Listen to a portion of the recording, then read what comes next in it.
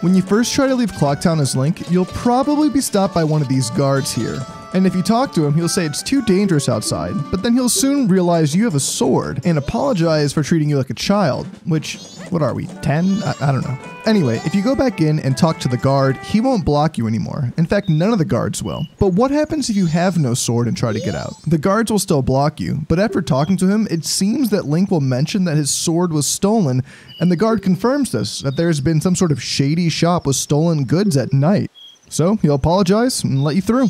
But the second you come back into town, the guards won't notice you have a sword anymore, so you'll actually have to talk to them again and explain, listen, my sword's been stolen. Now, if we could only lie as Deku and say that we have a sword too. Come on, I can use one. Mister, let me out of here.